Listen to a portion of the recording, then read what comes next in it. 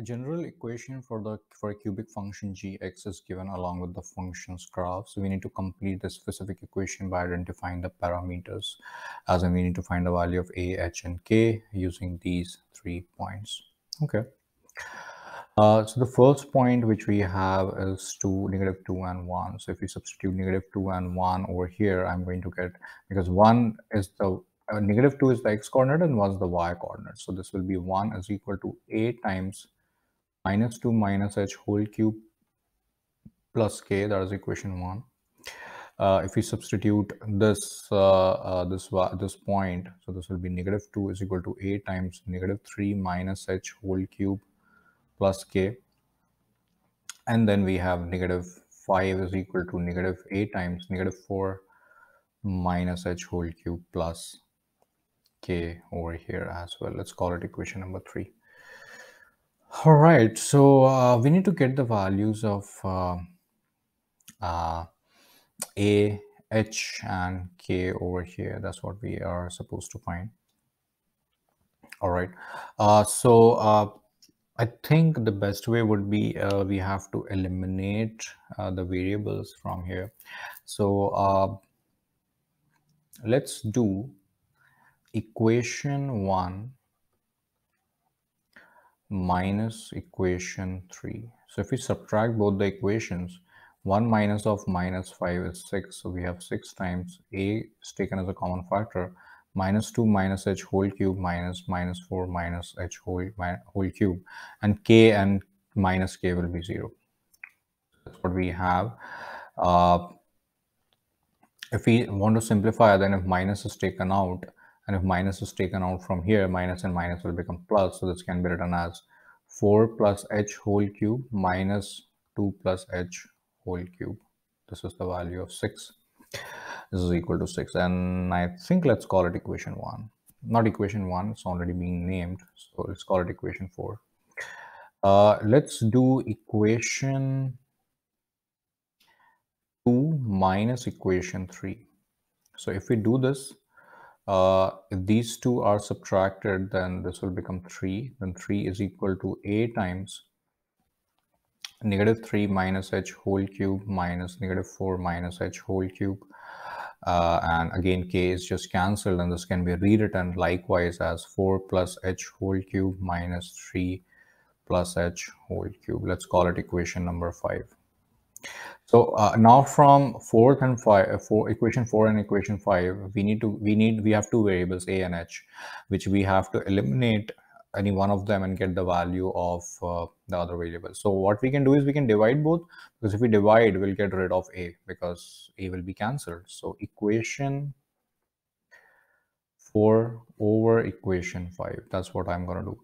So 6 over 3 is just 2, and a is cancelled, so we are just left with 4 plus h whole cube minus 2 plus h whole cube over 4 plus h whole cube minus 3 plus h whole cube. If we cross multiply, this will become 2 times 4 plus h whole cube minus 3 plus h whole cube. This is equal to 4 plus h whole cube minus 2 plus h whole cube. Now I'm going to do some simplification over here. It might look weird, but that will really help us to simplify the things. I'm going to write 4 as 1 plus 3, which I can write because 4 is nothing but 1 plus 3. And I'm going to write this 4 also as 1 plus 3. And I'm going to write 3 as I'm going to write this 2 plus h as 3 plus h minus 1. So I'm going to basically write 2 as 3 minus 1. What is the benefit if I do all this? Because now 3 plus h is common in all the 4 terms. So I'm going to temporarily substitute 3 plus h as y. So if 3 plus h is y, this will look like 2 times 1 plus y whole cube minus y cube is equal to 1 plus y whole cube minus y minus 1 whole cube. So if we open this up, 2 times y plus 1 whole cube minus 2y cube is equal to 1 plus or y plus 1 whole cube minus y minus 1 whole cube. Let's bring this over on the left. So 2 times of this minus this will become just y plus 1 whole cube. And let's bring this over on the right. So this will be 2y cube minus y minus 1 whole cube. Now what we can do is we can open up the using the perfect cube formulas. That will be a cube plus 3y square plus 3y plus 1.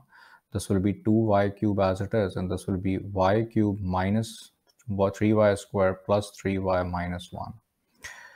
So this will be y cube plus 3y square plus 3y plus 1 is equal to 2y cube minus y cube is y cube plus 3y square minus 3y plus 1. So fortunately, these two are cancelled. These two are cancelled. What are we left with? And these two are also cancelled. So what are we left with is 3y is equal to minus 3y. Adding 3y both sides, 6y is 0, which means that y is 0. But y is not our original variable. Y is nothing but 3 plus h. It means that 3 plus h is 0, which means that h is minus 3. Okay, so we got one variable h as minus 3. So if h is minus 3, I can easily get the value of a from equation 5. So I'm going to write over here that from equation number 5, since h is minus 3, h is minus 3. So 2 is equal to 4 minus 3 is 1. I'm sorry, I'm going to substitute it in equation 5. So 3 is equal to 4 minus 3 is 1. And 3 minus 3 is 0. So this means that a is 3. And if a and h are both known to us, then we can use equation 1 maybe to find the value of k. So using equation 1,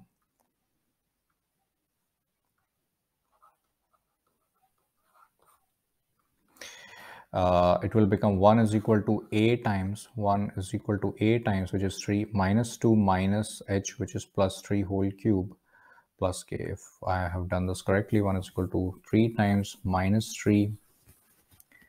1 is equal to 3 times minus 2 plus 3 whole cube plus k.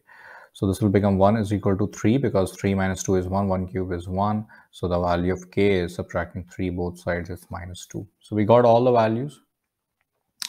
So our answer would be gx is a. So a is 3. This is h is minus 3. So if we place h as minus 3, minus and minus will become plus. So this is 3. And k is minus 2. So minus is already written over here. So we just write 2 over here. This is the final answer. Thank you.